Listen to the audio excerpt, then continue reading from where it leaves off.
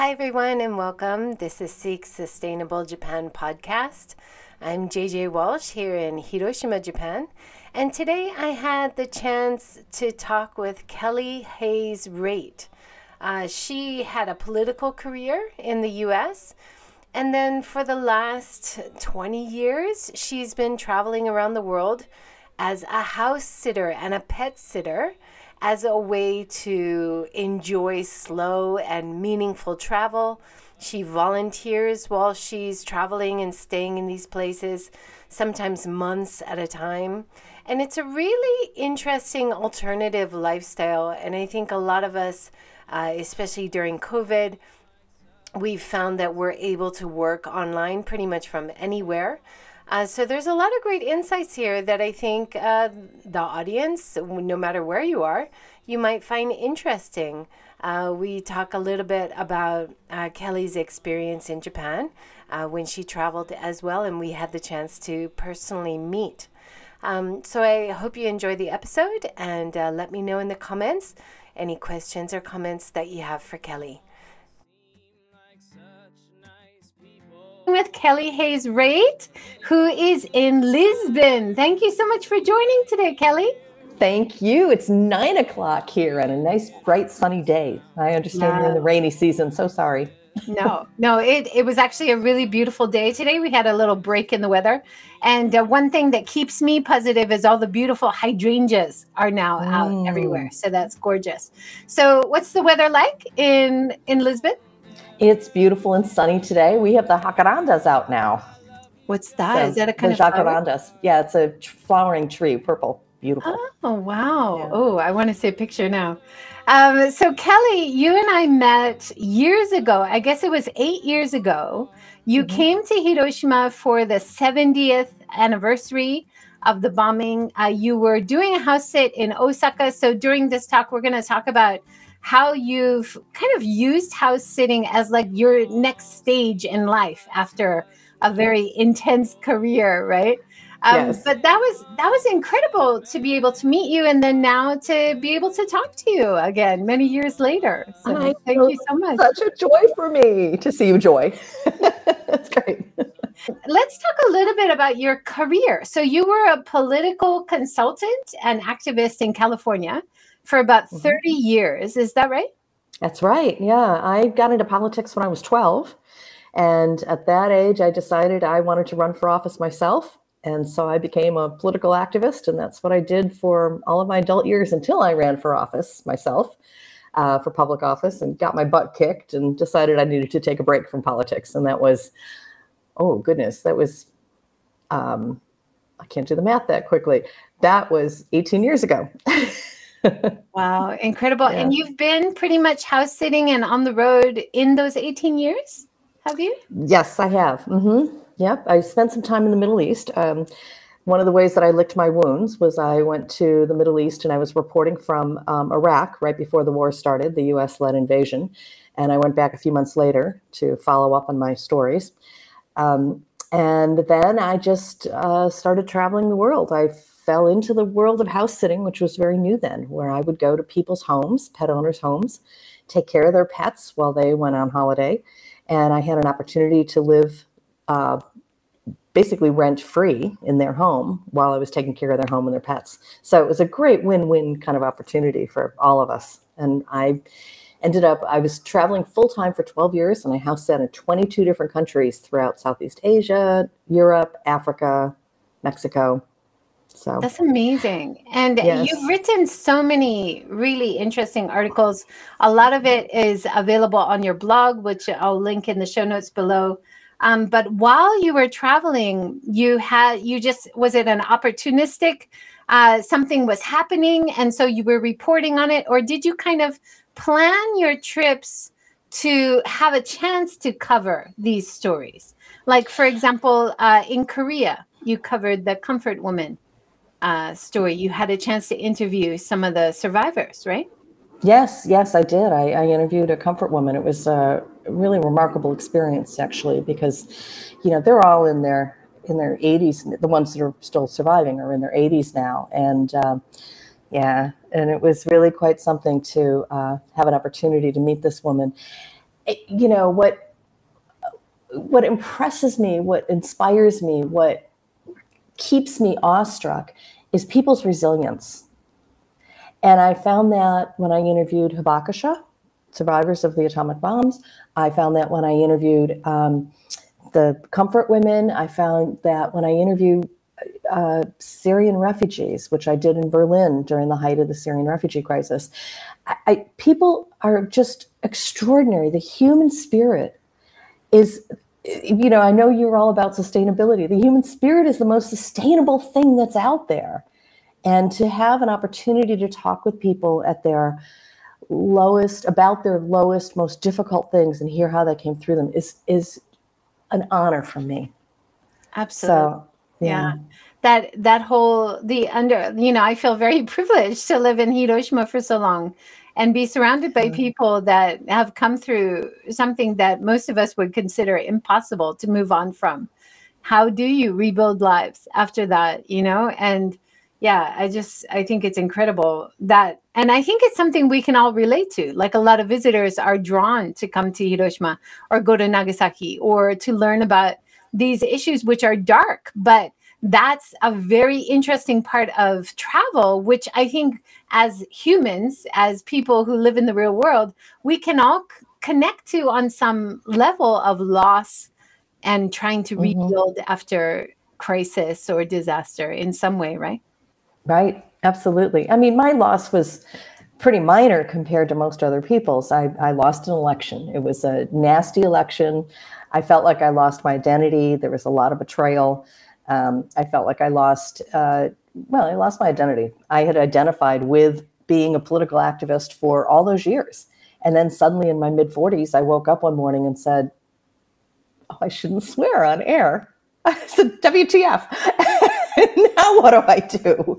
And so it took me a while to kind of figure that out. But one of the ways that I healed was by working with people who were moving on from horrendously difficult things in their lives. War. I mean, what's worse than that? People who had lost family members and lost their homes and their identities and their limbs. And, you know, I mean, it's just extraordinary to watch people recover from that and to move on. And so that helped me heal. So house sitting was really a big part of that for me because it allowed me to travel to all these different places and become part of the community. That's incredible. Yeah. And so important to have that chance to live like a local. I think it's a very different kind of traveling than staying in hotels or hostels, right? And you talk about that in your articles. Hey, Sarah has joined us from YouTube. Great to see you, Sarah. I think you just did a talk with Sarah the other day, didn't you? I did, and it was wonderful, and that's how you and I connected. And Sarah's in Hawaii now, so I have no idea what time zone she's in, but it's great to see her. Nice to see you, Sarah. Thanks for joining. So talking a little bit about how you got started with house sitting. So you wrote a book, which gives people some insights, right? Yes. Mm-hmm. So you're a writing coach. So you help people move through and get their book done. How many people out there, including myself, are always like, I should write a book. And then just so hard to get going to actually get it done. And that's one of your jobs that funds you around the world, right? Right. I love working with authors, particularly memoir writers, but I also work with writers of fiction and other kinds of how-to books like my book, the house sitting book, and just help writers get through those humps and cheer them on, but also give them practical advice that I've learned as a writer on how to move a story forward. So with a house sitting book, house sitting isn't brain surgery, but I learned a lot while doing it. And this is just a great way for people to kind of get a little bit of a leg up when they're trying to figure out how to break into house sitting. Very cleverly titled, How to Become a House Sitter, right? But I start the book with, I sleep around, usually with animals. Because I've house sat for, dozens and dozens and dozens of dogs and cats and rabbits as well. So and those which are my are tips. the hardest pets to take care of? Or which do you worry about taking care of the most? Older animals. Yeah. Yeah, because sometimes things just go wrong. And puppies can be a challenge, especially if they're not really super well trained, because they get into everything, but there's so much joy. And the older animals are very sweet too, because they just want to cuddle and love you and be with you. So, yeah. Also, you're giving the owners so much more peace of mind than in Japan. A lot of people who travel or go away on business, they have to use these pet hotels, and the animals get really stressed, and they're very expensive. So if you can have someone come and stay in your house and take care of your pet in their environment, it's so much nicer for the pets, and I think for the owners to have that peace of mind too, right?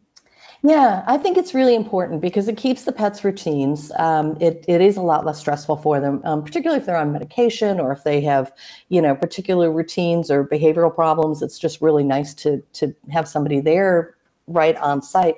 But I also take care of the home.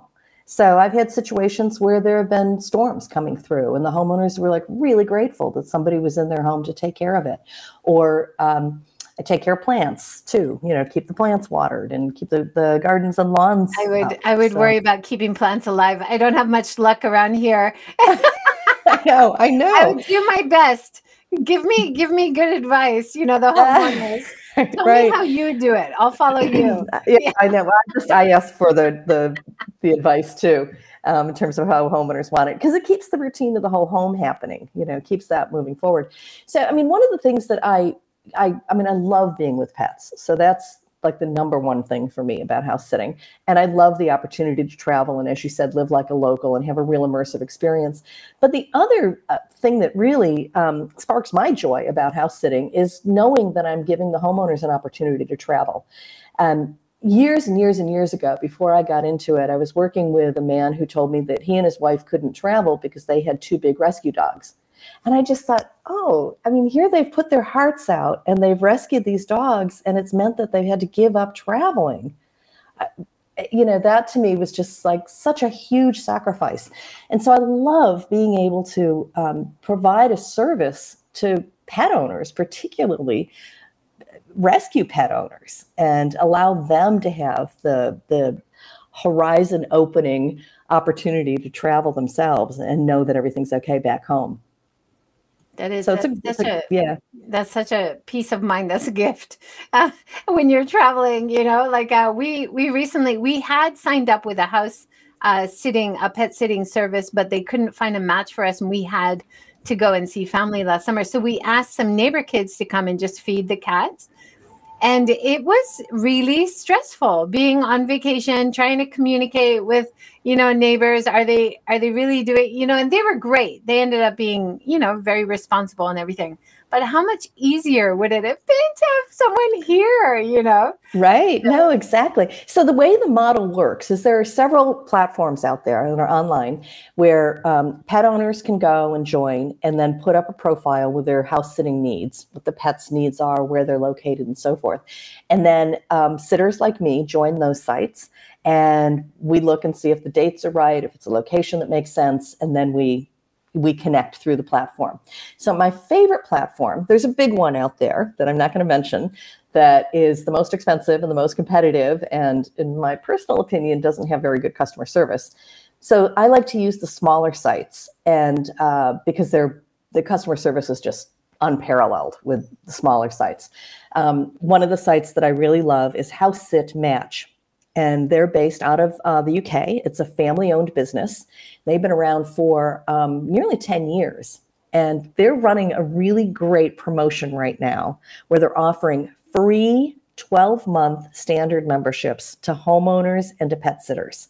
So it's a great opportunity for anybody who is just toyed with the idea of becoming a pet sitter and doing this as an opportunity to travel, or a great opportunity for a pet owner like yourself to find somebody besides the kids next door, right? So it's HouseSitMatch.com, and you need to put in the code FREE12. Free is all capital letters, and there's no gap. FREE12, and for the standard membership. And it's, perfect, thank you. Okay. And Added it's a it to great the chat, so everybody should have that. Yeah. Yeah, so it's a great opportunity, and the woman who runs it is just such a lovely woman, and she's very hands-on and very committed to the idea of the collaboration of house sitting and the kind of win-win it is. It's not like you just find a vacancy and you apply and you get it. There is kind of a back and forth between you and the homeowner, and to make sure you're a right match before you commit, right? Absolutely. Yeah. I always insist on a video chat so that I have a chance to see how the owners interact with the animals, and I have a chance to see their home, and we talk about, just all kinds of things. What are the pets' routines? Are they on any medicines? What are their behaviors like, right? All pets have, some behavior, and how do you handle that? And so I want to be consistent about that. And it also gives the homeowner a chance to ask me questions about my experience and about, how I handle certain situations. So it's a little bit like a job interview because it is a professional experience, although no money changes hands. I don't get paid as a house sitter, and I pay my way to go to the home, and the homeowner, compensates me by free accommodations, and usually a full refrigerator or something like that. It's very kind. People are very appreciative. So it's a great win-win collaboration. Yeah, that's awesome. And you did mention in another of the podcasts you did that there are some professional house sitters, professional pet sitters. But I think like you were saying, in terms of being a traveler and coming on a travel visa, it's definitely easier if no money exchanges hands, that you just have like a handshake agreement. You'll take care of the house and pets, and you have a place to stay, right? Exactly. And I've become really good friends with a lot of the people that I've house sat for. And I do a lot of repeats, and it's, really dear friends at this point. I met Sarah through House Sitting Networks, and it's just a lovely community to be part of. And it's really been a big part of my life in the last 10, 15 years. And I'm so grateful for it that I fell into this. Awesome. Yeah. Now, you've written a lot about house sitting and pet sitting, including your book. You have a great blog. And one of the articles that you did, which I thought was really interesting, and I picked up a lot of parallels. You were talking about traveling as a solo female woman traveler, and 16 reasons house sitting is perfect for solo women travelers. And there's so many points here that I thought is another reason why house sitting or pet sitting is also more sustainable travel. It's a slower type of travel. You are traveling like a local. You're having more local experiences. But let's just mention some of the points because it was awesome. And then I'll put the link to the blog so everybody can read everything. Sure. I love your number one. You're in a safer area usually than hotels are. I thought that was interesting. Yeah, I'm a city girl, so I generally house sit in cities because that's what I love. And, let's face it, the touristy areas of most of the world's major cities are kind of dicey sometimes, right? And, they attract pickpockets, they attract scammers. And I like being in a real neighborhood where the neighbors are watching out for each other. If I'm walking a dog, I get a chance to meet the neighbors because they're outside as well. I'm meeting other dog owners. And they probably know your dog that you're walking. That's right. That's right. I've had that happen so many times. It's when people come up and, it's really funny. And it's a great way then for me to meet people. That's a terrific icebreaker, right? But even if I've got cats and I'm not out walking an animal, it's still usually a safer neighborhood. And so that's something that I really like, particularly if I'm going out to a play or meeting friends for dinner or something and I'm out at night, to be able to come home to a regular neighborhood as opposed to, some of those sketchy tourist neighborhoods. Yeah. And another really interesting point, you said you adopt their friends often, their neighbors and their friends. You ask them for recommendations of friends or neighbors that you might talk to, and then you can make connections through their friends or their neighbors. I just thought that was brilliant. Yes, thank you. Yeah, because the homeowners aren't going to be there. So even though I've bonded with them, there's not going to be much of an opportunity to go play with them. So I asked them to introduce me to one of their friends or a couple of their friends. And it's somebody that I can go out and have coffee with, or they can show me, you know, a really interesting part of town that I wouldn't have found by myself, or someone I could go to an art exhibit with. And I've made some really wonderful, longstanding friends that way as well. Isn't that funny? So sometimes you might actually stay in someone's house, become good friends with their neighbors, and never meet them. That has happened. I've house sat numerous times for people that you know, repeating times that I've never actually met them in person. That they leave before I get there.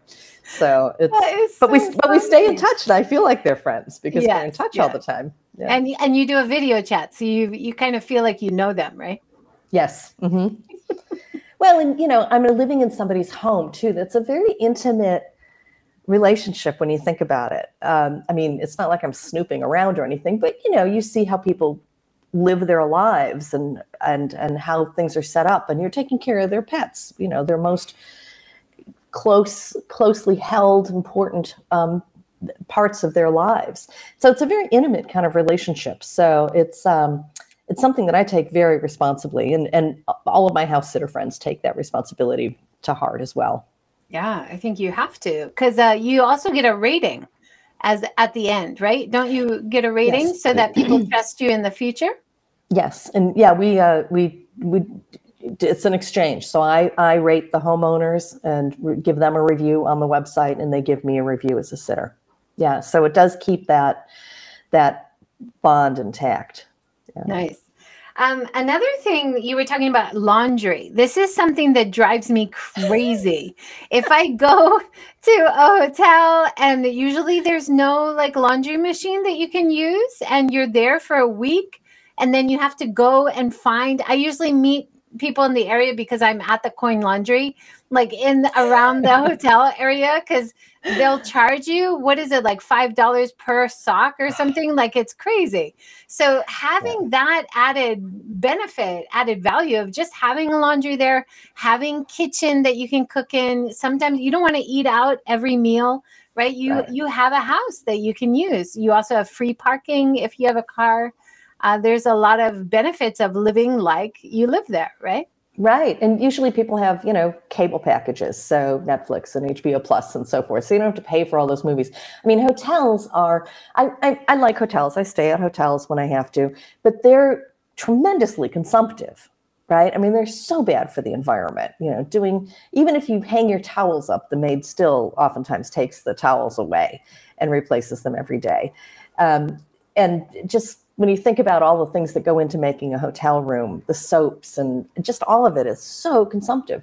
And so I like that I protect the environment by staying in someone's home. But I also get all those other luxuries. I don't get nickeled and dimed like crazy like you do in a hotel. There's no tips. As you said, you don't have to pay for laundry. I have my own kitchen. I don't have to pay for parking. You know, usually, there's stores that are around me that are what locals pay for things, not what tourists pay. Room service in hotels are so expensive as well. So it's a great budget way to travel. Yeah. And don't you find, like, even if you stay in a hotel that has a kitchen, like you're trying to cook something, you have to buy everything from the store that you want to cook. So everything, including salt, pepper, oil, any kind of like pan or cooking thing that they don't have, right? But in a house, they're fully equipped for everything. Cleaning materials, you know, I can wash the dishes. I don't have to go out and buy dishwashing soap, right? Yes. I mean, just all of those kinds of things. It's a seamless way to travel in terms of amenities. Yeah. And then you don't have the single-use plastics, which unfortunately most hotels and guest houses in Japan are still using. You've got, you know, plastic toothbrushes, plastic everything in the room when you get in, and you're like, oh God. Like, so if you stay at someone's house, I assume that you do not have plastic everything. Right. Single use, right? Right. And I actually have full bottles of shampoo. Those little tiny bottles, they drive me nuts, right? They're so wasteful. Nobody needs that. Yeah. Also, I mean, we mentioned about saving money, but you have to be aware of the responsibility. So not really, it's not really something you would say you're staying for free, because you have the responsibility to take care of the house and take care of the pets, right? Absolutely. And that's first and foremost. So, I house sit full-time for 12 years. And let me just say, as an aside, most people don't house sit full-time as a lifestyle. They do it for their holidays. So, a summer break, Christmas holiday, Easter, whatever. And it's a great way to kind of immerse yourself in another culture, without having to pay for all these wasteful hotels. So that's the way most people house sit. And I forgot the question. So saving money. Right. Saving money. Oh, the responsibility part of it. But there is the responsibility, of course. And there have been times over the last 12 years that I've had to drop my plans and take care of a pet and rush a pet to the vet. That happens occasionally. And, it's just something to be aware of. It's part of the responsibility that house sitters take on. And I think homeowners understand that responsibility too. And they're just so welcoming and grateful that someone is coming to their home and taking care of their animals for free and taking on that responsibility. So, yeah. If you did have to take the animals to a vet or something that costs a lot of money, would the neighbors help you pay for that, and then the owners pay them back? Have you ever had issues like that? Yeah, usually what happens is that the homeowner has set it up with the vet beforehand. Okay. So, great. So they either leave cash somewhere if there's an emergency, or they set it up with an account. One time I did a dog got into some poison, some snail poison, and I had to rush it to the vet, and the homeowner, was on the phone with the vet as well with her credit card. So, yeah, and the animal was fine. The dog was fine. Good. That would be such so a scary. Sweet dog. Oh. It was, but the dog was just, he was just great, and he was so loving, and yeah, it worked out okay. Oh, good. He's because I think a lot of travelers always feel like, oh, I'm on vacation, nothing bad will happen. But sometimes bad things do happen, especially when you're taking care of somebody else's house and pets. You want to have that layer of responsibility that you're going to take care of it if something goes wrong, right? Right. And I always ask for emergency contacts. So somebody local who, can come and help, whether it's a trusted neighbor or, a relative or somebody who's close by who can pinch it. Because what if something happened to me? Right. And nothing ever has, touch wood, but it's nice to have a local backup who can help out, and just be, if nothing else, moral support if you need it. Yeah, absolutely. Now you can cook for yourself. You can get the local insights. You can meet the neighbors, better, safer Wi-Fi, park for free. But one of the things that kind of surprised me was you were talking about no bed bugs.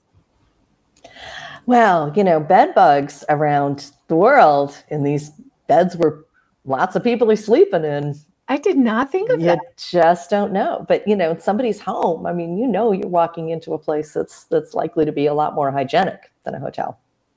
Wow. Yeah. Interesting. Yeah. And Joy, post-COVID, I think that's also important too, because we've just come out of this pandemic when people weren't traveling and they were sequestered in hotels.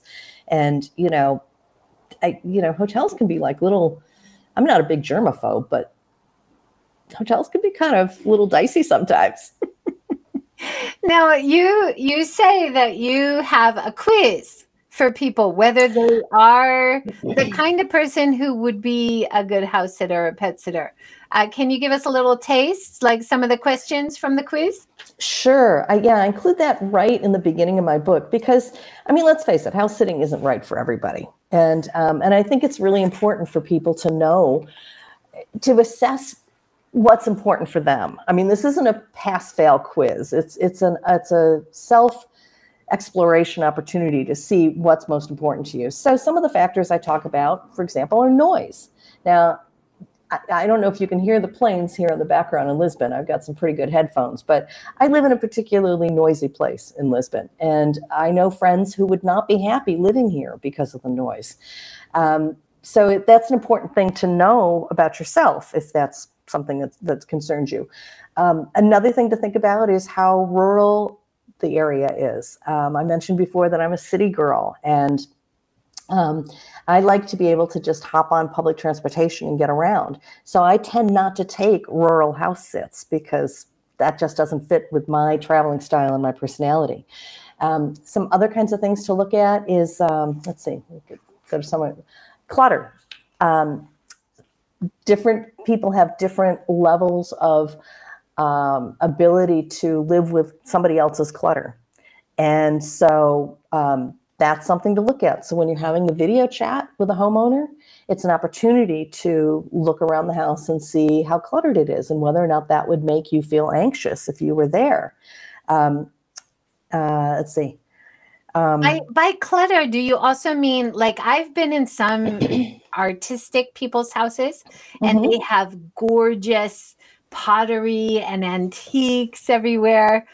And I feel really nervous staying there. Just, I don't want to knock anything. Everything looks very expensive, that kind of thing.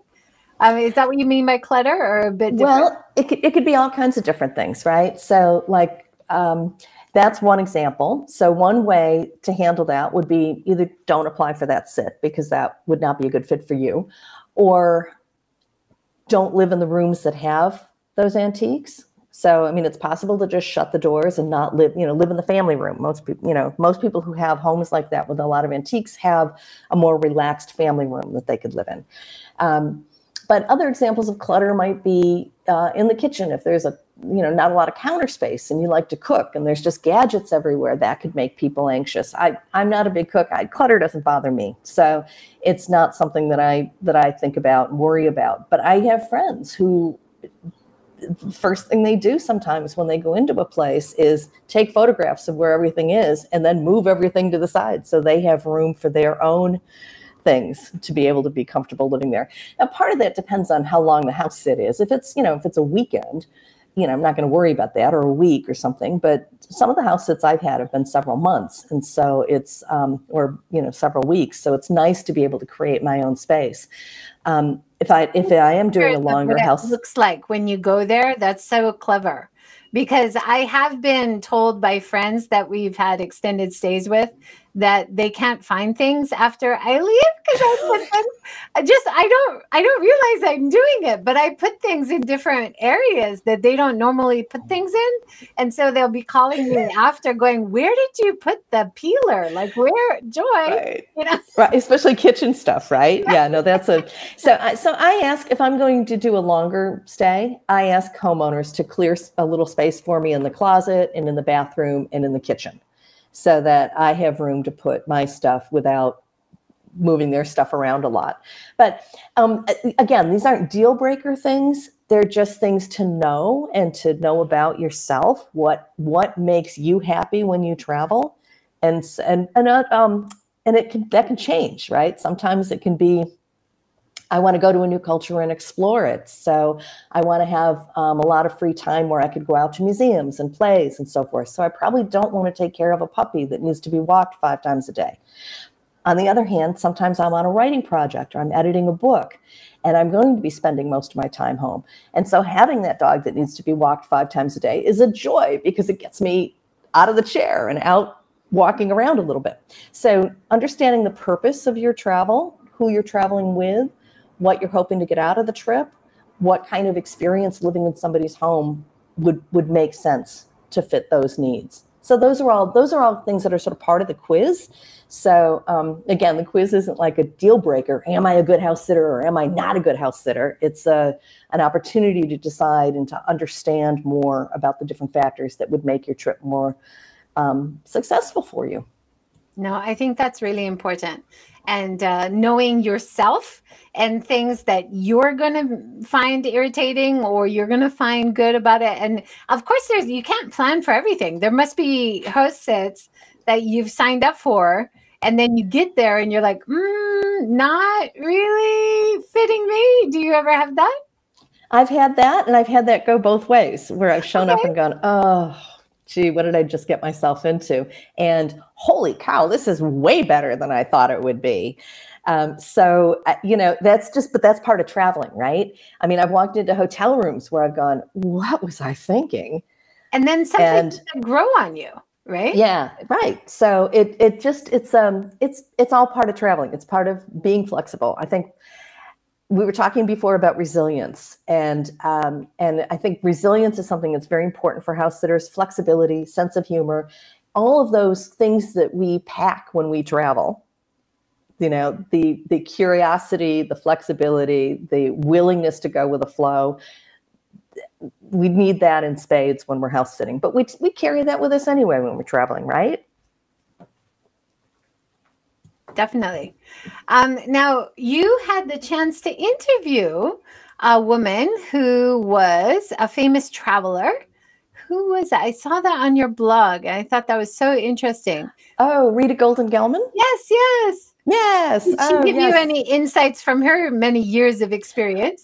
Yes, Rita's a trip. She wrote Tales of a Female Nomad. When Rita was in her 40s, she was in a marriage that was just not working anymore. And she decided to sell all of her belongings and travel the world full time.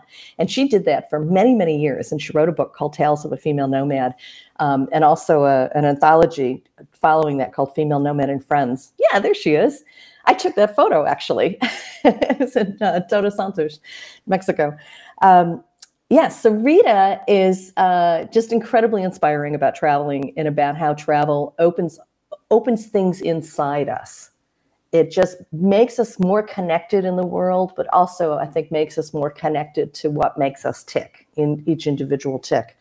And Rita definitely, like, her big thing in life is to create a gap year mentality in the United States. Rita's American, and Joy, I know you're American as well. And, the mentality there is to go from, high school right into college and start your life and make it happen. And so Rita's been an advocate for a gap year to allow 18 and 19 and 20-year-olds make it socially acceptable for them to take a year and go explore the world in some way.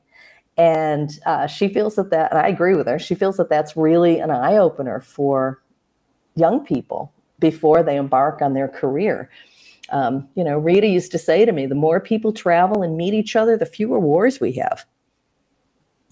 That's absolutely how I feel. And I've started doing guiding this year since the borders open. I was training. You are a trainer and an educator as well. So I was training and educating guides and future tourism, people in university for years. And I just started doing it myself this year. And I love it. I love seeing my Hiroshima through the fresh eyes of international travelers. And many of the travelers, or a bunch of groups, have been from Israel or Jewish travelers from the States. And their perspective on Hiroshima and the Holocaust Museum, or their experiences or their heritage. And I know that you had a really interesting Palestine and Israel event that you were a part of. Can you tell us about that a little bit? Sure. Yeah. After my election loss, I went to the Middle East. I've been to the Middle East 7 times.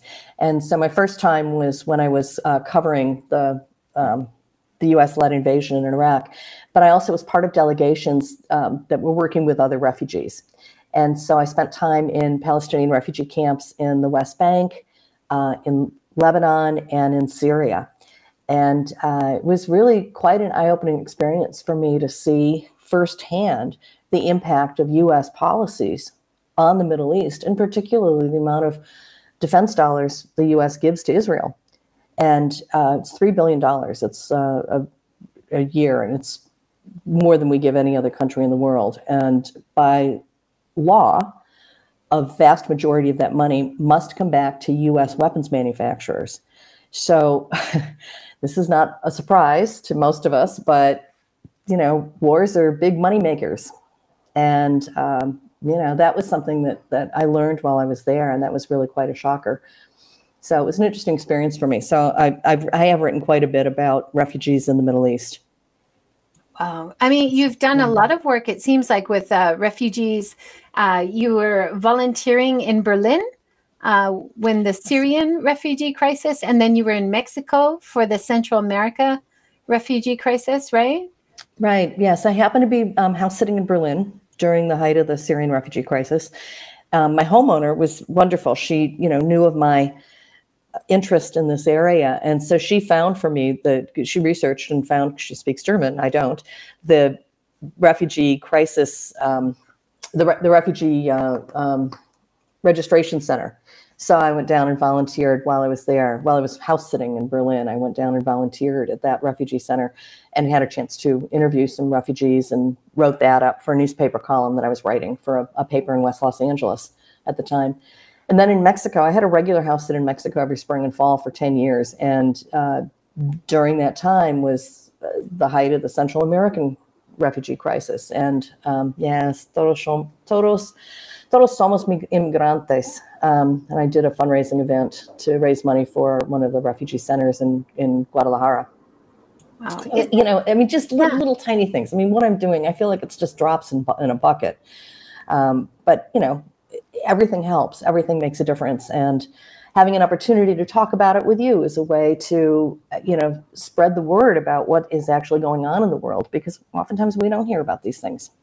Yeah. So thank you for doing all this fabulous research about my work. No, of course. It's really connected to why I'm still here in Japan, and feeling like I'm a part of things and I'm connected to things. And even though maybe some people think that I'm traveling, when they look at me, I don't look like I've lived here for most of my life now, But I feel like in a way, as an international long-term resident, that I can have insights and I can support people and issues, which is positively moving it into a better future. I hope I'm having a positive influence, even though I'm outside of my country. And I get the feeling that you feel that way too. I do, because I think in many of the places where I've traveled, I've been the only American around. And sometimes the image that foreigners have of Americans is not a very positive one. And so I appreciate the opportunity to broaden someone's perspective about America and about Americans. I'm very proud of my country, but I'm also not proud of some of the things we've done and some of the policies that we have. And, I like being, an ambassador for peace sounds way too lofty, but we're all ambassadors for peace if we choose to be, right? And I think my impact on other people when I'm traveling is as important as the impact they have on me and their culture has on me. And I hope that there's an exchange that occurs when I travel. So you did climate refugees, talking about Katrina and talking to people there. So you have done articles and traveled within the U.S. as well. Is that right? Yes, I did. I had a really interesting opportunity in New Orleans. A couple saw my profile on one of the on HouseSit Match and one of the other platforms, and reached out to me, and they said, "We're not traveling anywhere, but we'd really like to host you here. We look at what you're writing, and we'd like to host you here, and so that you have an opportunity to write about Katrina." And I also had been part of a delegation that had gone and helped clean up the 9th Ward, which was the area, the poorest area of New Orleans that was hit the hardest by Katrina and the flooding that happened afterwards. And what was really interesting for me, Joy, is that I heard people say exactly the same things that I'd heard Iraqi refugees and Syrian refugees from the Middle East say. We've lost our families. We've lost our history. And it blew me away, because in America, we don't have refugees. They come from somewhere else. As Americans, we don't think of ourselves as having a refugee population. And in fact, that word became a real touchy word to use for the people who'd been displaced by Katrina and the flooding that had happened afterwards. And, but for all intents and purposes, they were refugees in the United States. But we couldn't call them that, because that had too much of a negative connotation. It was rather interesting to see the politics around that. That is. And I think some people still feel that way about what happened in Katrina, or, you know, like not how there is a big gap between certain neighborhoods being rebuilt quickly and other neighborhoods not getting priority. You also talk about lost history, the theft of history in Syria. My goodness, you've done some great research, girlfriend. Thank you for finding really resonates with me because I'm doing tours through the Peace Park, and A-Bomb Dome is an iconic ruin that everybody who visits wants to see. And that discussion starts with local people were debating whether to keep it or not. That was a big discussion after the war. And you can understand both sides, right? And so we're so glad that it's preserved, because that is a really important part of the history that visitors need to see for themselves, right? Right, right. Yeah, so that article was about Palmyra, Syria. I spent a summer in Syria co-leading a delegation to help Iraqi refugees. And this was about a year and a half before the civil war started in Syria. So I followed what was happening there quite closely, and just to see the pillaging of this history was so sad. And those artifacts helped fund ISIS. That's what that article was about the black market for stolen artifacts exists, and it's pretty big. And it was helping to fund ISIS, as well as just decimating the Syrian history. So yeah, that was for, I mentioned earlier, for a couple of years, I had a column in a newspaper in West Los Angeles. And it was really a lot of fun because my editor was very open to the idea of me writing about my different travels, as long as I could connect them locally as well. So, and that was when I was in Hiroshima, I was writing for that paper. And so the articles that I wrote from Hiroshima were published there, so. But don't you find the more, like I do that all the time, because I meet visitors, they're from somewhere else. And as a guide, because I have this years and years of stories from this area, usually I can find connections with where they're from and what we're looking at. And I'm sure you find that after years of traveling and living in different cultures, you can make those connections back to the American audience, I imagine. And I love making those connections, because I think it's really important.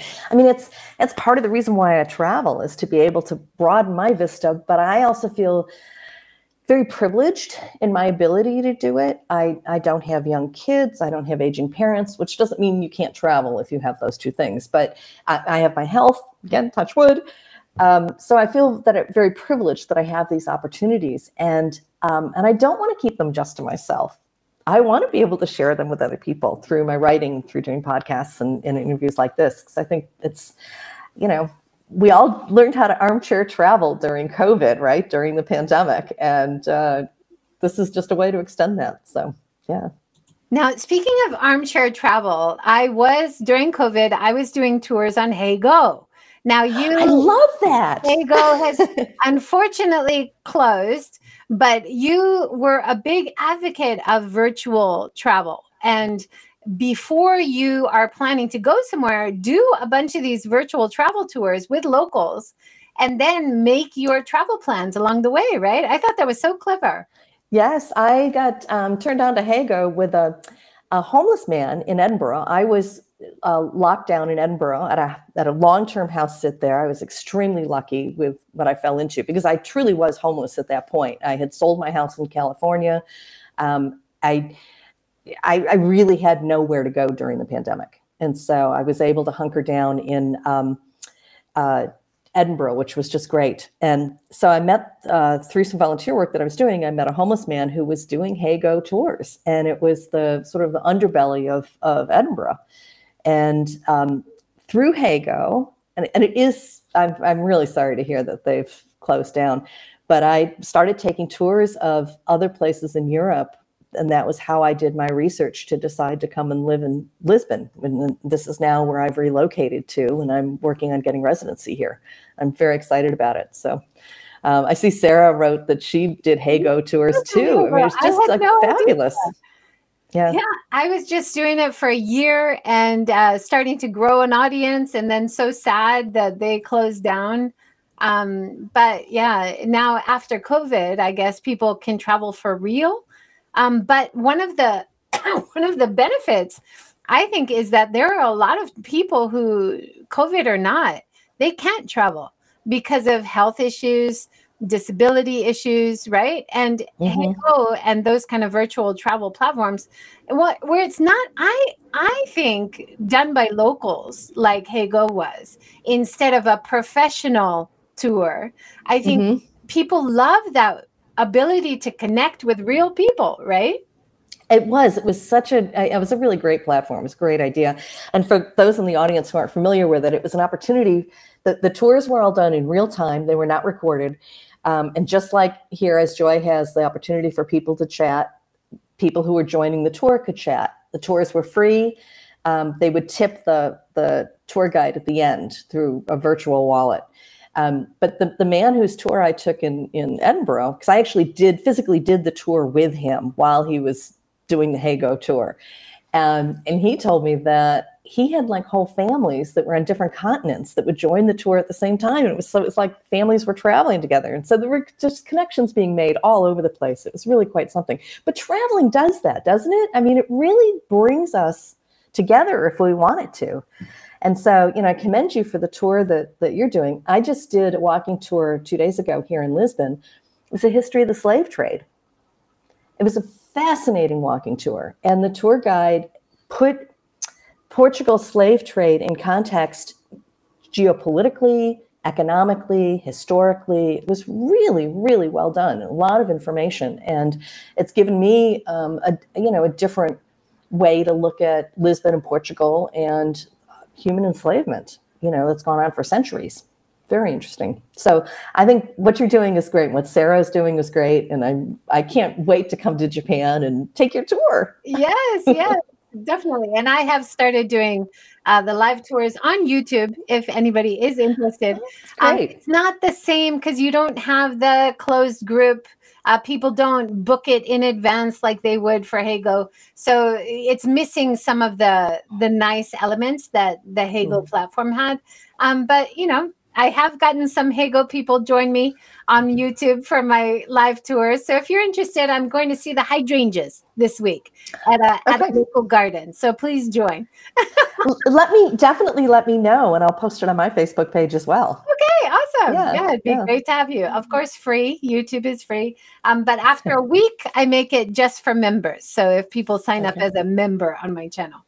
But you mentioned Scotland. Now, one of the things I picked up on was John Muir. Because when I was in San Francisco, I loved going to the forest. And that was named after him. And the John Muir redwoods. Yes. Oh my gosh, those redwoods were amazing. And he was one of the co-founders in 1892 of Sierra Club. And he helped get the national parks system. And he was from Scotland. It's amazing. Right. I had no idea until I was there. He's from Dunbar, Scotland. And he grew up there and ran through the wilds of Scotland, as a child. And then his family moved to the United States. So, yeah. I love that story because we were just talking about that. As travelers, you can still volunteer. You can still be a part of the community. I think especially with house sitting or slow travel, staying in a place longer term, meeting local people, making friends with neighbors and the friends of the people you're house sitting. So I think that's so connected to sustainability. And here we're talking about John Muir, who started the American Park as, protection of all our heritage, natural heritage. And he came from Scotland. So even as an outsider, I think that gives us all inspiration that you can still be the person you want to be, even while you travel, right? Even when you're outside your country. Yeah, I don't create a new persona when I travel, but I do find that I like myself better when I'm traveling because I am more open and flexible and more willing to try new things. When I get home, it's like I get into my rut, I get into the groove, and I'm just not out there as much and not exploring as much. So I'm still the same person, but I think I'm a better person when I'm traveling. It opens your eyes to things about yourself that you didn't see before. Maybe you didn't Yes. take time to see, or you were too much in the familiar that you didn't notice it. But when you're outside of your familiar environment, I think it does make you look at yourself and think about things in a new way, right? It does. And for me, house sitting is kind of the hybrid of that.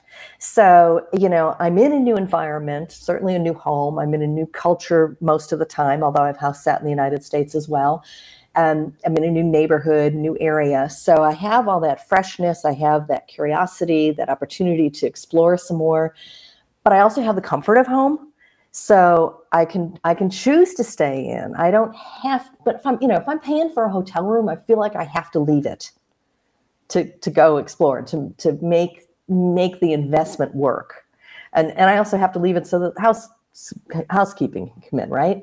But for me, when I'm house sitting, I can take a day off from sightseeing and relax at home.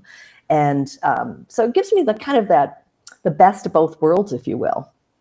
That's one of the things that I really love about house sitting is that flexibility.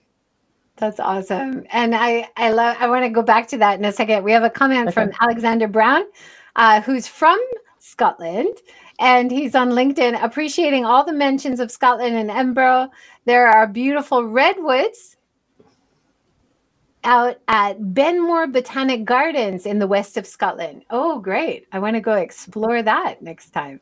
Yes, I lived as a kid for a year near Edinburgh, and it was a great experience. Even as a kid, our whole family spent a year in Scotland, one of the formative years. And I think one of the reasons I'm comfortable living abroad as an adult too, right? It's kind of a great way to travel with your family, and then your kids don't feel that sense that the world is such a scary place, right?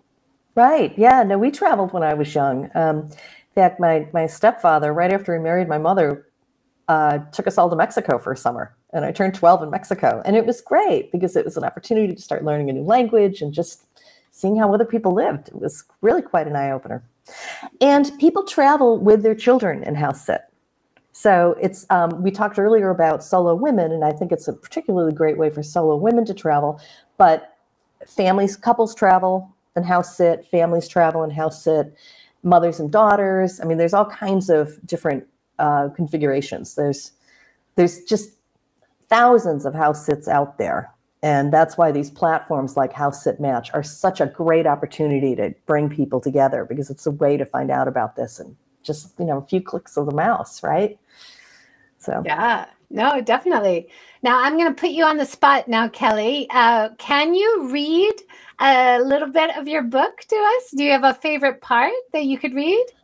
Of my house sitting book? Yeah. Oh, okay.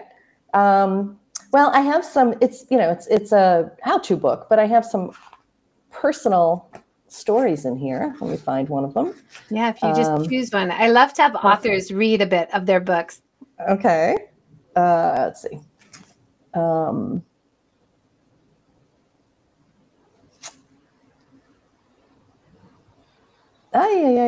Okay. Let's just skip through here.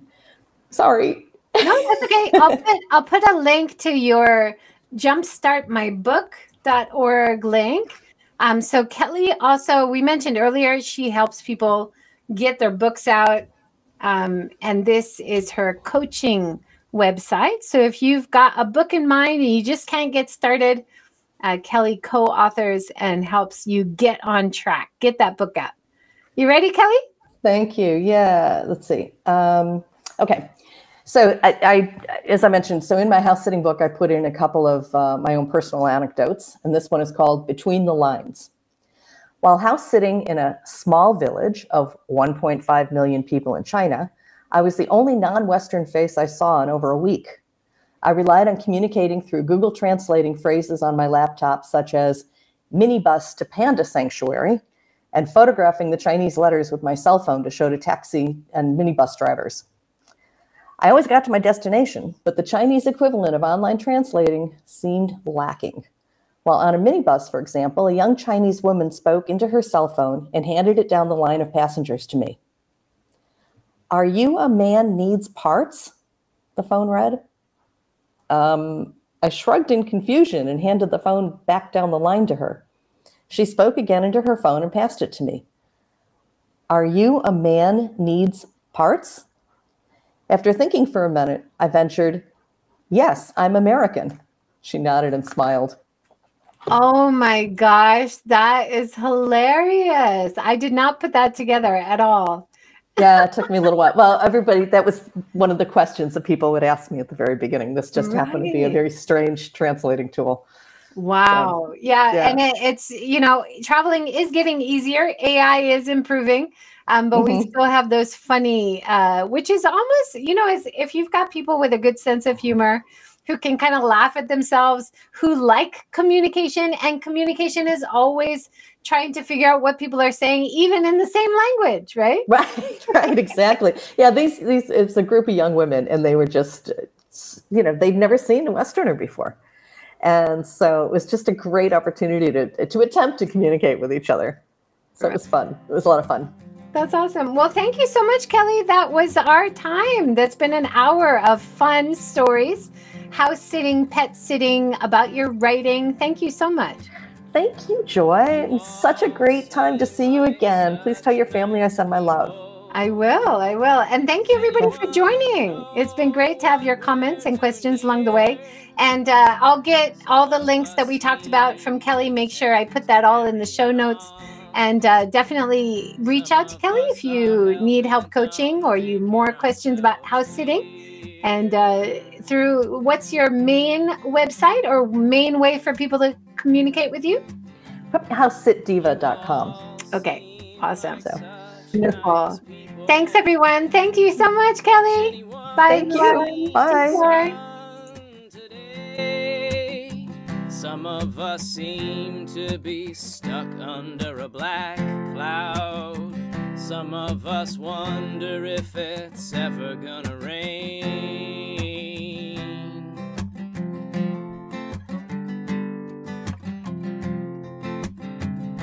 And you all seem like such nice people.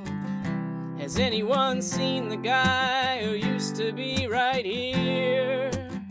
Some of us can't get over the sound of our own voices. Some of us come...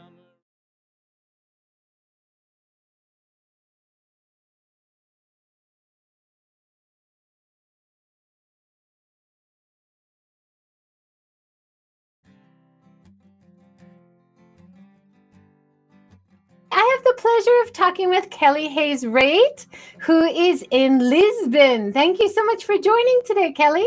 Thank you. It's 9 o'clock here on a nice, bright, sunny day. I understand you're in the rainy season. So sorry. No, it was actually a really beautiful day today. We had a little break in the weather. And one thing that keeps me positive is all the beautiful hydrangeas are now out everywhere. So that's gorgeous. So what's the weather like in Lisbon? It's beautiful and sunny today. We have the jacarandas out now. What's that? So is that a kind of jacarandas? Yeah, it's a flowering tree, purple, beautiful. Oh, wow. Yeah. Oh, I want to see a picture now. So Kelly, you and I met years ago. I guess it was 8 years ago. You came to Hiroshima for the 70th anniversary of the bombing. You were doing a house sit in Osaka. So during this talk, we're going to talk about how you've kind of used house sitting as like your next stage in life after a very intense career, right? Yes. But that was incredible to be able to meet you, and then now to be able to talk to you again many years later. So thank you so much. Such a joy for me to see you, Joy. That's great. Let's talk a little bit about your career. So you were a political consultant and activist in California for about 30 years. Is that right? That's right. Yeah. I got into politics when I was 12. And at that age, I decided I wanted to run for office myself. And so I became a political activist. And that's what I did for all of my adult years until I ran for office myself, for public office, and got my butt kicked and decided I needed to take a break from politics. And that was, oh, goodness, that was, I can't do the math that quickly. That was 18 years ago. Wow, incredible. Yeah. And you've been pretty much house sitting and on the road in those 18 years, have you? Yes, I have. Yep. I spent some time in the Middle East. One of the ways that I licked my wounds was I went to the Middle East and I was reporting from Iraq right before the war started, the US-led invasion. And I went back a few months later to follow up on my stories. And then I just started traveling the world. I fell into the world of house sitting, which was very new then, where I would go to people's homes, pet owners' homes, take care of their pets while they went on holiday. And I had an opportunity to live basically rent-free in their home while I was taking care of their home and their pets. So it was a great win-win kind of opportunity for all of us. And I was traveling full-time for 12 years, and I house sat in 22 different countries throughout Southeast Asia, Europe, Africa, Mexico. So that's amazing. And yes. You've written so many really interesting articles. A lot of it is available on your blog, which I'll link in the show notes below. But while you were traveling, was it an opportunistic, something was happening and so you were reporting on it? Or did you kind of plan your trips to have a chance to cover these stories? Like, for example, in Korea, you covered the Comfort Woman story. You had a chance to interview some of the survivors, right? Yes, I did. I interviewed a Comfort Woman. It was a really remarkable experience, actually, because, they're all in their 80s. The ones that are still surviving are in their 80s now. And and it was really quite something to have an opportunity to meet this woman. What impresses me, what inspires me, what keeps me awestruck is people's resilience. And I found that when I interviewed Habakasha, survivors of the atomic bombs.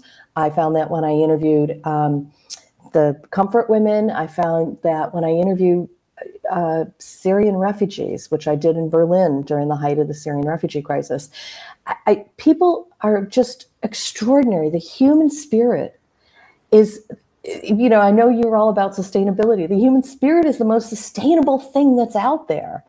And to have an opportunity to talk with people at their lowest, most difficult things and hear how they came through them is an honor for me. Absolutely. So, yeah. That whole, I feel very privileged to live in Hiroshima for so long and be surrounded by people that have come through something that most of us would consider impossible to move on from.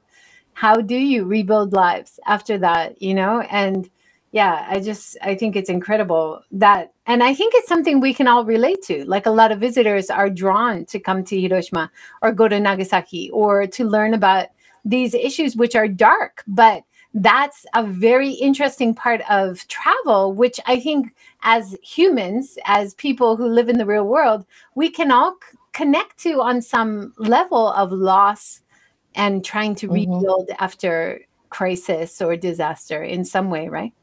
Right. Absolutely. I mean, my loss was pretty minor compared to most other people's. I lost an election. It was a nasty election. I felt like I lost my identity. There was a lot of betrayal. I felt like I lost my identity. I had identified with being a political activist for all those years. And then suddenly in my mid-40s, I woke up one morning and said, oh, I shouldn't swear on air. I said, WTF. Now what do I do?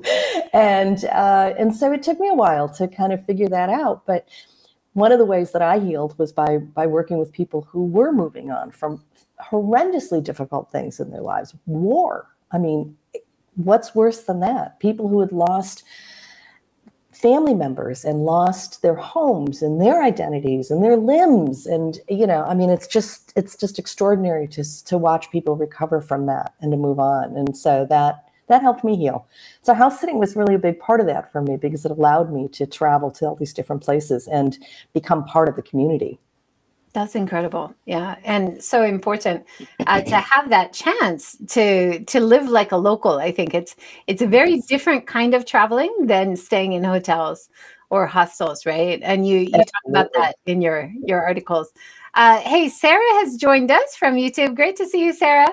I think you just did a talk with Sarah the other day, didn't you? I did, and it was wonderful, and that's how you and I connected. And Sarah's in Hawaii now, so I have no idea what time zone she's in, but it's great to see her. Nice to see you, Sarah. Thanks for joining. Yeah, so talking a little bit about how you got started with house sitting. So you wrote a book, which gives people some insights, right? Yes. Mm-hmm. So you're a writing coach. So you help people move through and get their book done. How many people out there, including myself, are always like, I should write a book. And then just so hard to get going to actually get it done. And that's one of your jobs that funds you around the world, right? Right. I love working with authors, particularly memoir writers, but I also work with writers of fiction and other kinds of how-to books like my book, the House Sitting book, and just help writers get through those humps and cheer them on, but also give them practical advice that I've learned as a writer on how to move a story forward. So with the House Sitting book, house sitting isn't brain surgery, but I learned a lot while doing it. And this is just a great way for people to kind of get a little bit of a leg up when they're trying to figure out how to break into house sitting. Very cleverly titled, How to Become a House Sitter, right? But I start the book with, I sleep around, usually with animals. Because I've house sat for, dozens and dozens and dozens of dogs and cats and, and rabbits as well. So and those which are my are tips. the hardest pets to take care of? Or which do you worry about taking care of the most? Older animals. Yeah. Yeah, because sometimes things just go wrong. Yeah. And puppies can be a challenge, especially if they're not really super well trained, because they get into everything. But there's so much joy. And the older animals are very sweet too, because they just want to cuddle and love you and be with you. So, yeah. Also, you're giving the owners so much more peace of mind than in Japan. A lot of people who travel or go away on business, they have to use these pet hotels, and the animals get really stressed, and they're very expensive. So if you can have someone come and stay in your house and take care of your pet in their environment, it's so much nicer for the pets, and I think for the owners to have that peace of mind too, right? Yeah, I think it's really important because it keeps the pets' routines. It is a lot less stressful for them, particularly if they're on medication or if they have, particular routines or behavioral problems. It's just really nice to have somebody there right on site. But I also take care of the home. So I've had situations where there have been storms coming through and the homeowners were like really grateful that somebody was in their home to take care of it. Or I take care of plants too, keep the plants watered and keep the gardens and lawns. I would worry about keeping plants alive. I don't have much luck around here. I know. I would do my best. Give me good advice. The homeowners. Tell me how you do it. I'll follow you. Yeah, I know. I ask for the advice too, in terms of how homeowners want it, because it keeps the routine of the whole home happening. Keeps that moving forward. So, one of the things that I love being with pets. So that's like the number one thing for me about house sitting. And I love the opportunity to travel and, as you said, live like a local and have a real immersive experience. But the other thing that really sparks my joy about house sitting is knowing that I'm giving the homeowners an opportunity to travel. Years and years and years ago, before I got into it, I was working with a man who told me that he and his wife couldn't travel because they had 2 big rescue dogs. And I just thought, here they've put their hearts out and they've rescued these dogs, and it's meant that they had to give up traveling. That to me was just like such a huge sacrifice. And so I love being able to provide a service to pet owners, particularly rescue pet owners, and allow them to have the horizon opening opportunity to travel themselves and know that everything's okay back home. That is so that's such a peace of mind. That's a gift when you're traveling. We recently had signed up with a house a pet sitting service, but they couldn't find a match for us, and we had to go and see family last summer. So we asked some neighbor kids to come and just feed the cats. And it was really stressful being on vacation, trying to communicate with, neighbors. Are they really doing, and they were great. They ended up being, very responsible and everything. but how much easier would it have been to have someone here, you know? Right. No, exactly. So the way the model works is there are several platforms out there that are online where pet owners can go and join and then put up a profile with their house sitting needs, what the pet's needs are, where they're located, and so forth. And then sitters like me join those sites, and we look and see if the dates are right, if it's a location that makes sense, and then we connect through the platform. So my favorite platform, there's a big one out there that I'm not going to mention, that is the most expensive and the most competitive, and in my personal opinion, doesn't have very good customer service. So I like to use the smaller sites, and because the customer service is just unparalleled with the smaller sites. One of the sites that I really love is HouseSitMatch. And they're based out of the UK. It's a family-owned business. They've been around for nearly 10 years. And they're running a really great promotion right now where they're offering free 12-month standard memberships to homeowners and to pet sitters. So it's a great opportunity for anybody who is just toyed with the idea of becoming a pet sitter and doing this as an opportunity to travel, or a great opportunity for a pet owner like yourself to find somebody besides the kids next door, right? So it's HouseSitMatch.com, and you need to put in the code FREE12. Free is all capital letters, and there's no gap. FREE12, and for the standard membership. And it's, yep, perfect. Thank you. Okay. And it's a great chat, so everybody should have that. Yeah. So it's a great opportunity, and the woman who runs it is just such a lovely woman, and she's very hands-on and very committed to the idea of the collaboration of house sitting and the kind of win-win it is. It's not like you just find a vacancy and you apply and you get it. There is kind of a back and forth between you and the homeowner, and to make sure you're a right match before you commit, right?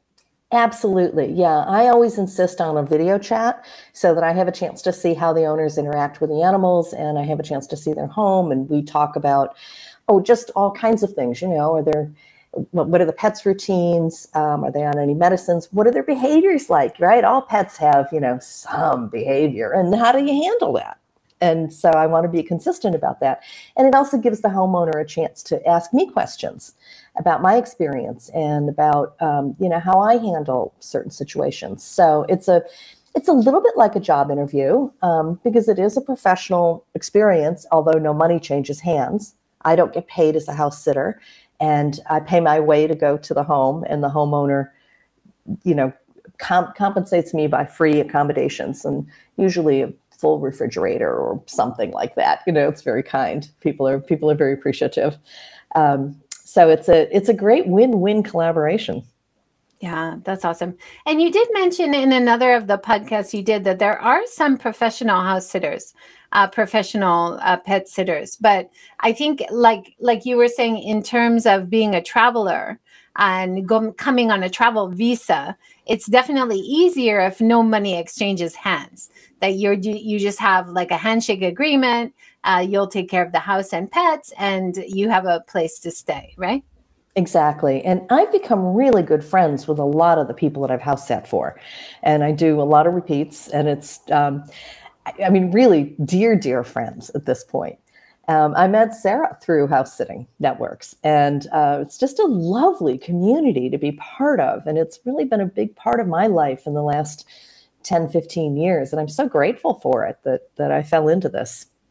Awesome. Yeah. Now, you've written a lot about house sitting and pet sitting, including your book. You have a great blog. And one of the articles that you did, which I thought was really interesting, and I picked up a lot of parallels. You were talking about traveling as a solo female woman traveler, and 16 reasons house sitting is perfect for solo women travelers. And there's so many points here that I thought is another reason why house sitting or pet sitting is also more sustainable travel. It's a slower type of travel.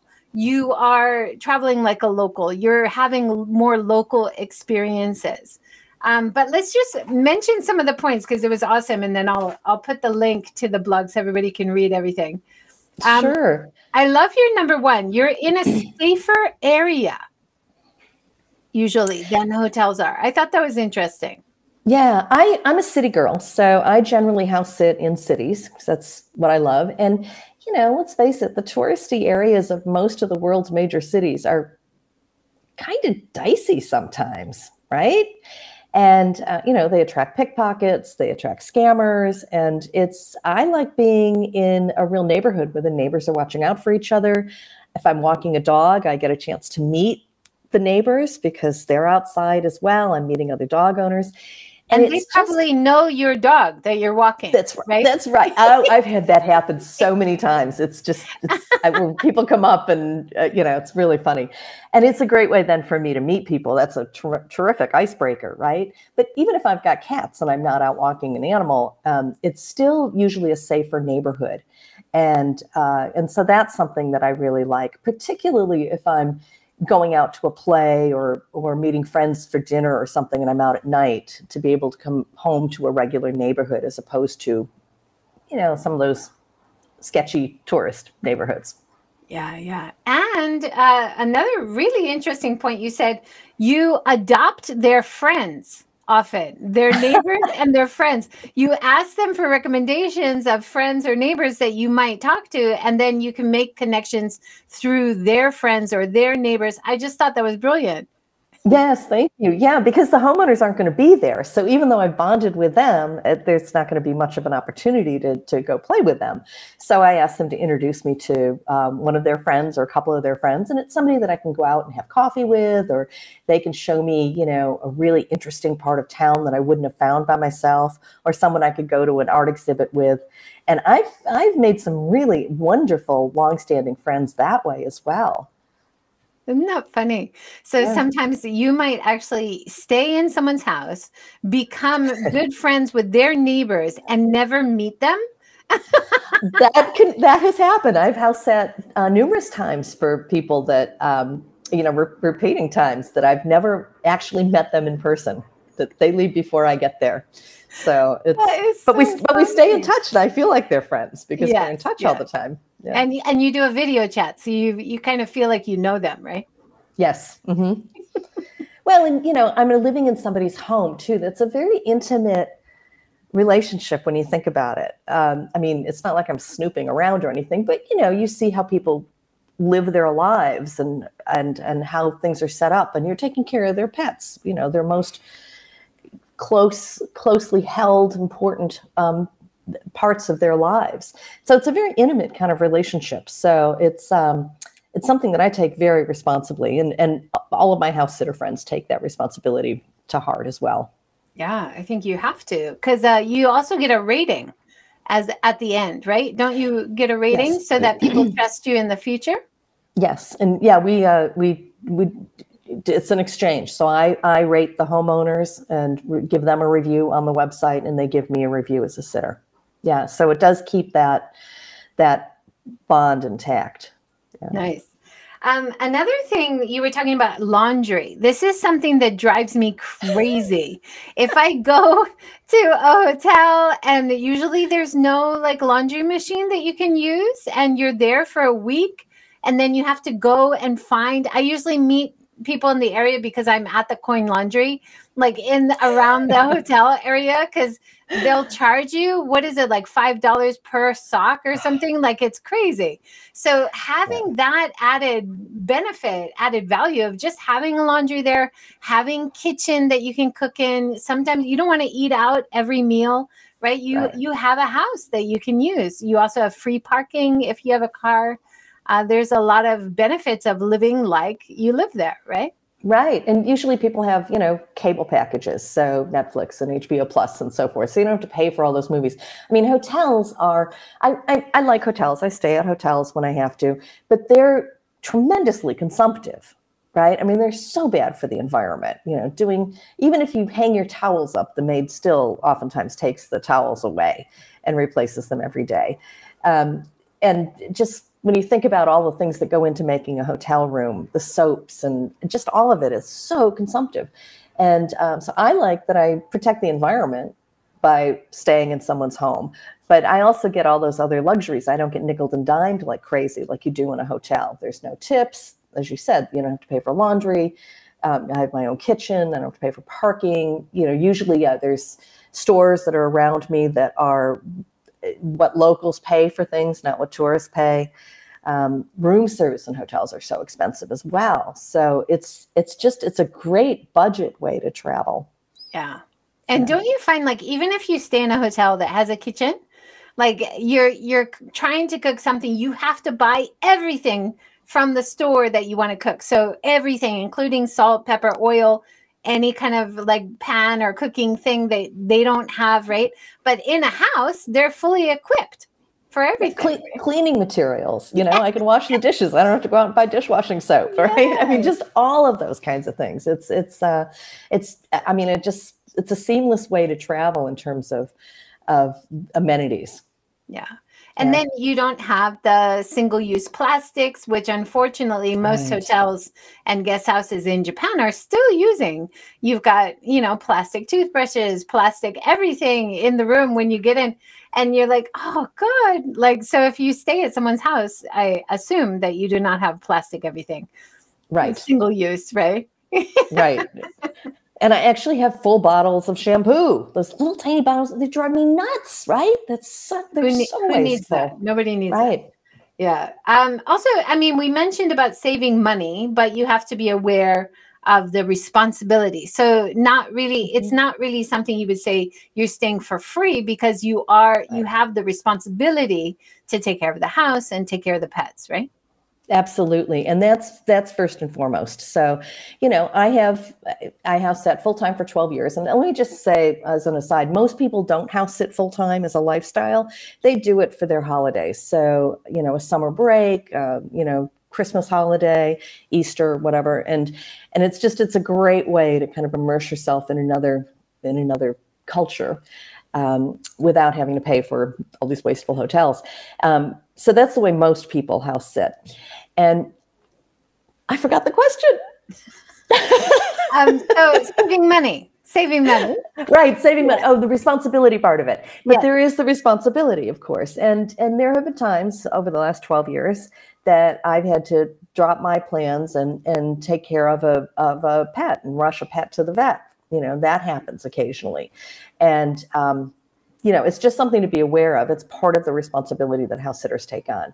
And I think homeowners understand that responsibility too. And they're just so welcoming and grateful that someone is coming to their home and taking care of their animals for free and taking on that responsibility. So, yeah. If you did have to take the animals to a vet or something that costs a lot of money, would the neighbors help you pay for that, and then the owners pay them back?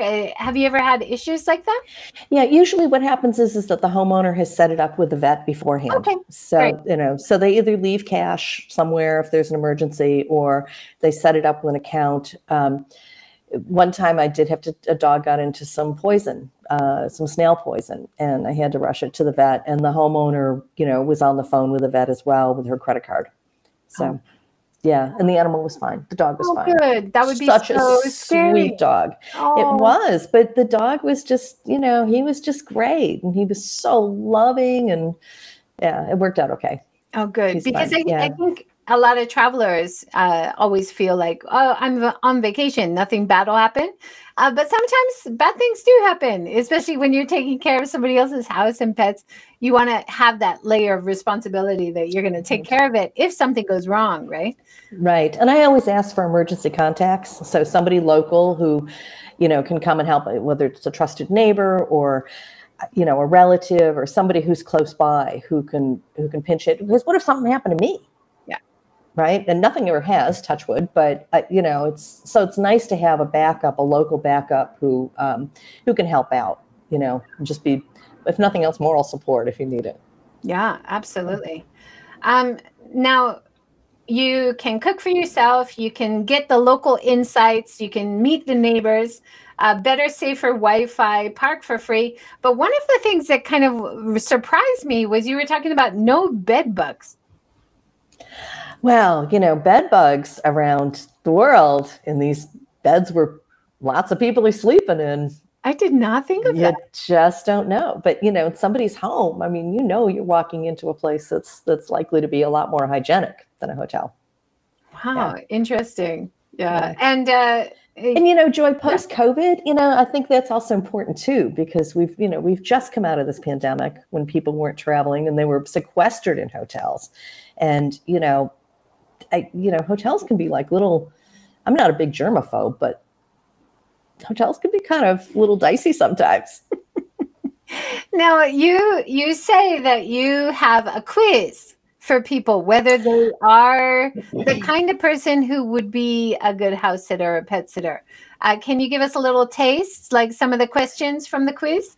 Sure. I include that right in the beginning of my book because, I mean, let's face it, house sitting isn't right for everybody. And I think it's really important for people to know, to assess what's important for them. I mean, this isn't a pass-fail quiz. It's a self-exploration opportunity to see what's most important to you. So some of the factors I talk about, for example, are noise. Now, I don't know if you can hear the planes here in the background in Lisbon. I've got some pretty good headphones, but I live in a particularly noisy place in Lisbon. And I know friends who would not be happy living here because of the noise. So that's an important thing to know about yourself if that's something that concerns you. Another thing to think about is how rural the area is. I mentioned before that I'm a city girl, and I like to be able to just hop on public transportation and get around. So I tend not to take rural house sits because that just doesn't fit with my traveling style and my personality. Some other kinds of things to look at is, let's see, we could go to somewhere. Clutter. Different people have different levels of ability to live with somebody else's clutter. And so that's something to look at. So when you're having a video chat with a homeowner, it's an opportunity to look around the house and see how cluttered it is and whether or not that would make you feel anxious if you were there. Let's see. By clutter, do you also mean, like, I've been in some artistic people's houses and they have gorgeous pottery and antiques everywhere.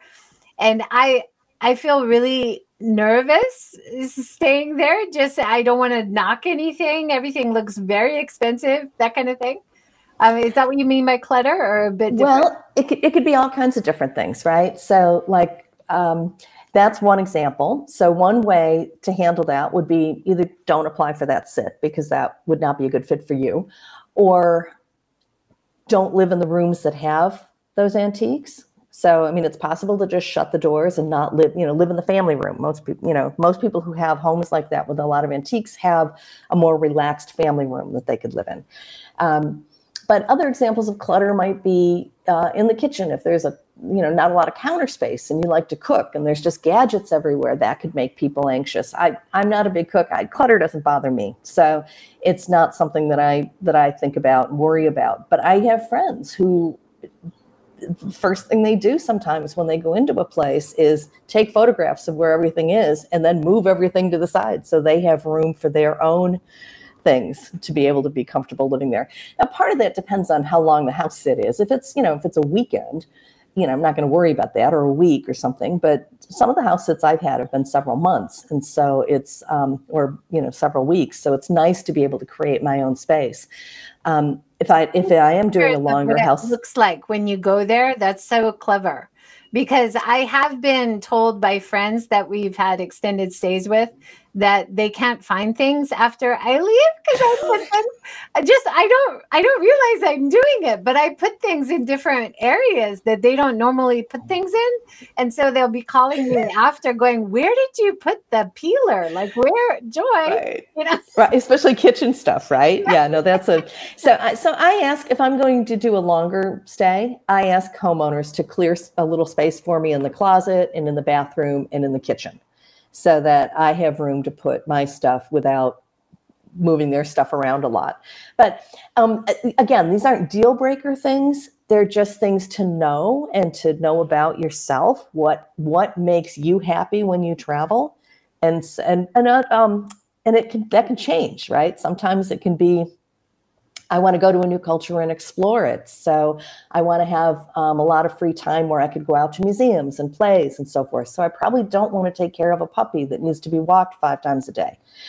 On the other hand, sometimes I'm on a writing project or I'm editing a book, and I'm going to be spending most of my time home. And so having that dog that needs to be walked 5 times a day is a joy, because it gets me out of the chair and out walking around a little bit.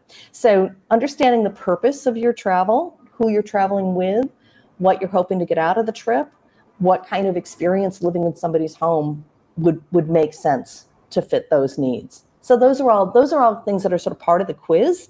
So again, the quiz isn't like a deal breaker. Am I a good house sitter or am I not a good house sitter? It's an opportunity to decide and to understand more about the different factors that would make your trip more successful for you.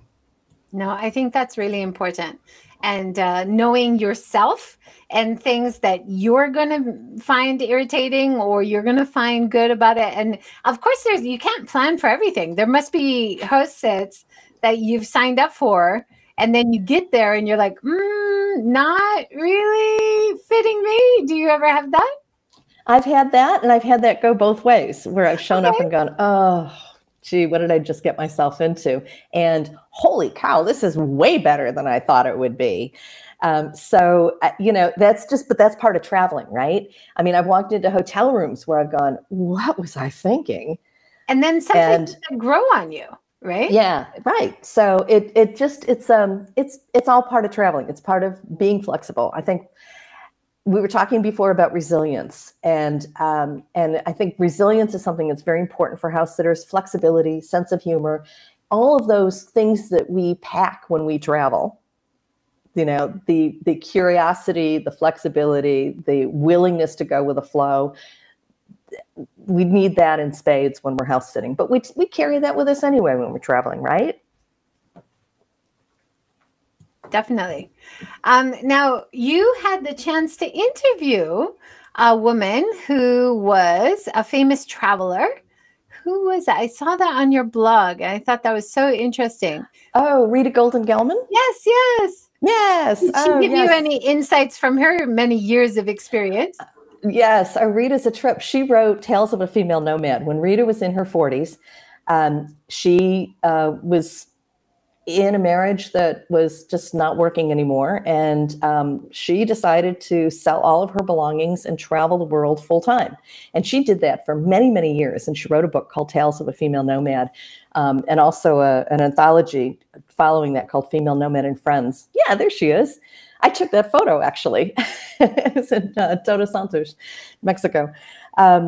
Yes, so Rita is just incredibly inspiring about traveling and about how travel opens things inside us.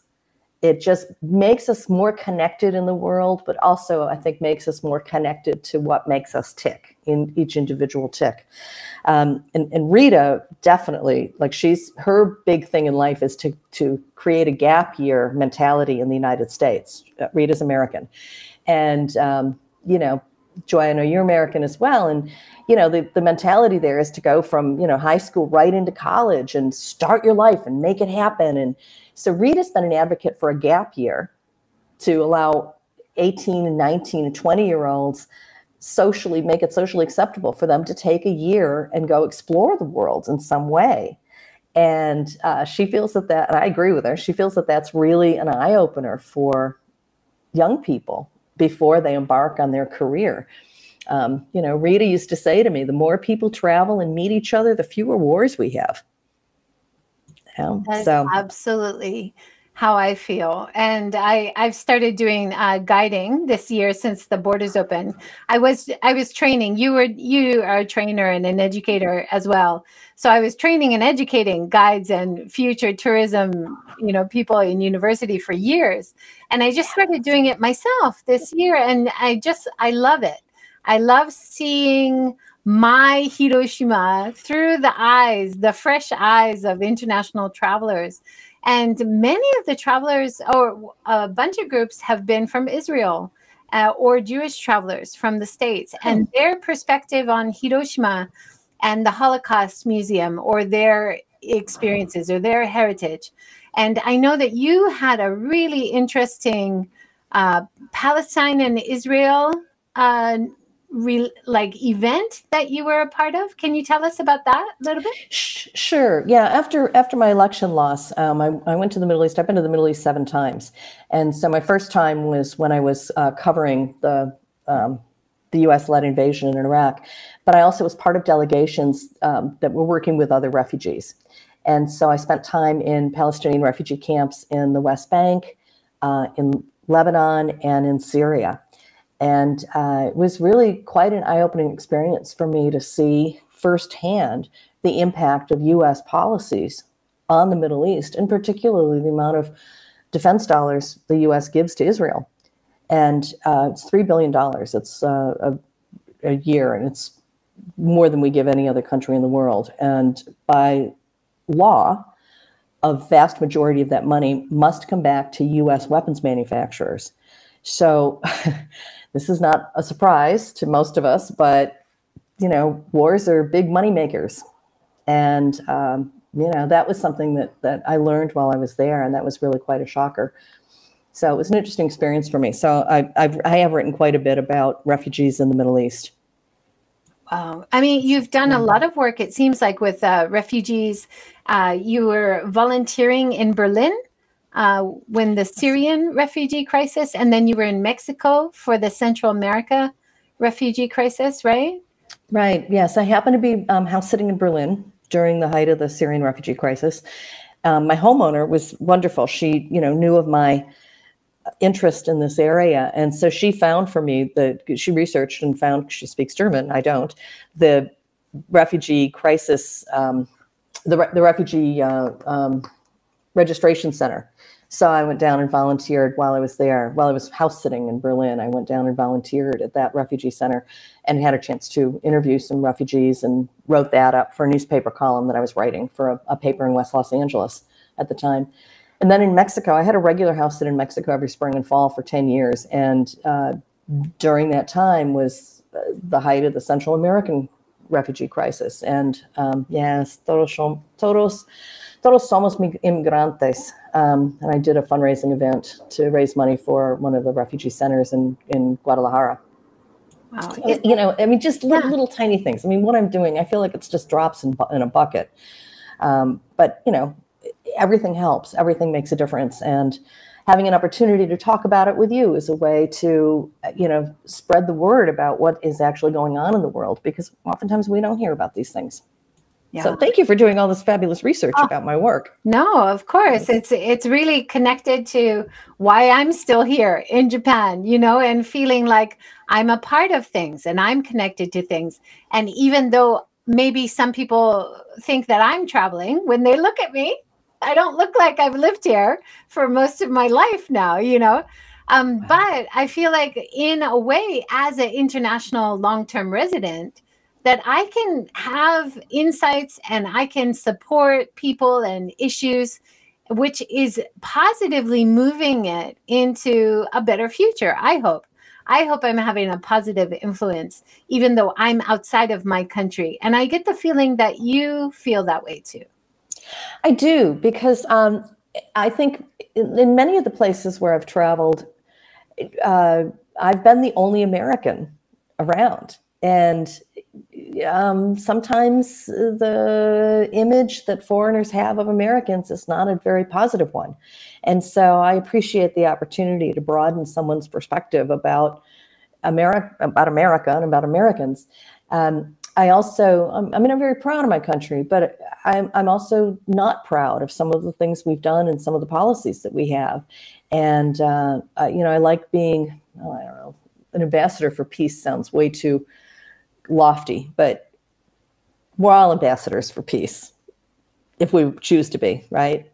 And I think my impact on other people when I'm traveling is as important as the impact they have on me and their culture has on me. And I hope that there's an exchange that occurs when I travel.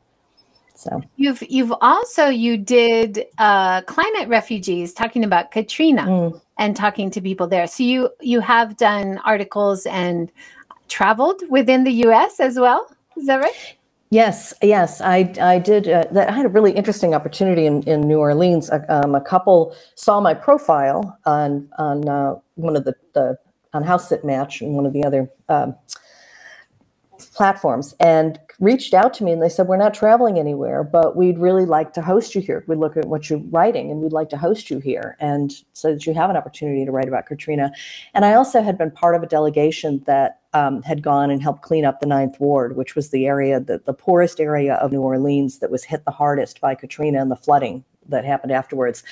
And what was really interesting for me, Joy, is that I heard people say exactly the same things that I'd heard Iraqi refugees and Syrian refugees from the Middle East say. We've lost our families. We've lost our history.